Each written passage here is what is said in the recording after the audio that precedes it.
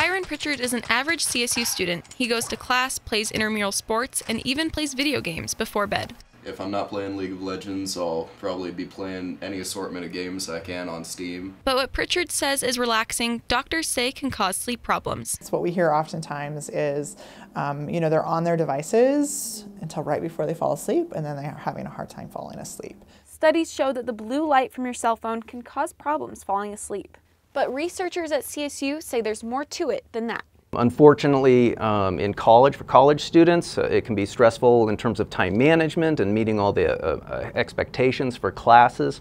There can be increased stress that can lead to sleep difficulties. It can feel like a never-ending cycle for students. Stress causes sleep problems, and lack of sleep causes more stress. But what we are starting to recognize is that poor sleep is actually fueling stress and anxiety. To research the relationship between sleep and mental health, Dr. Ekman's work focuses on veterans attending CSU who often suffer from insomnia. When we've had opportunities to work with them and their sleep is improved because of the program, we see decreases in their depression, in their stress, and in their anxiety. While many students like Pritchard feel they get plenty of sleep, researchers say it's important to limit streaming and social media use before bed, or the effects could become serious.